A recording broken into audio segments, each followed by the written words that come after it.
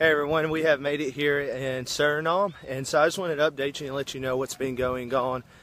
So for these past couple of days, the men have actually just been pressing into each other, just sharing our vulnerability and just sharing some of the struggles that we face as men. And so, we really haven't had a set agenda for ministry until today. God just gave us a clear vision of what we're going to be doing. Because, this month is also known as Unsung Hero, where we just pray and ask the Lord to just guide us wherever it is that He wants to take us. And so yesterday our squad leader went and ate lunch with one of his friends that he grew up with in Indonesia, who actually lives here in Suriname. And so today, as we went to church, after the service, we talked to a gentleman named Paul, just telling him what the World Race was about, what we're doing, and that we have planned to leave to go to French Guiana on Wednesday.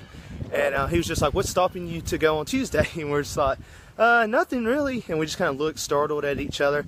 And he just continued to tell us that he's actually going to French Guiana on Tuesday, and he had been thinking to himself that he really just didn't want to travel by himself and was hoping that some other people would come along.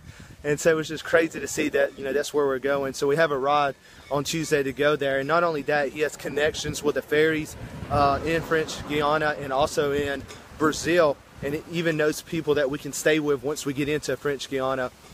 And even on top of that, we actually have the opportunity that we're going to get to go into the interior parts of the Amazon. And so it's just been crazy to see the Lord just open up the doors today. And then on top of that, Pastor Ivory just invited us to a birthday party tonight and also gave us money for lunch. And so today, all the men, we actually got to go out to eat at Pizza Hut, something we haven't been able to do in a while, just because on the World Race, we're on a budget, pretty much $5 a day per person.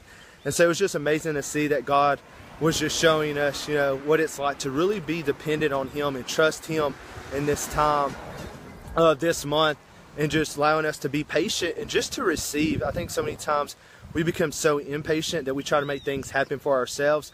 And the Lord is just like, if you'll just be patient and just keep searching me and just sit in silence, there's things that I want to show you. And so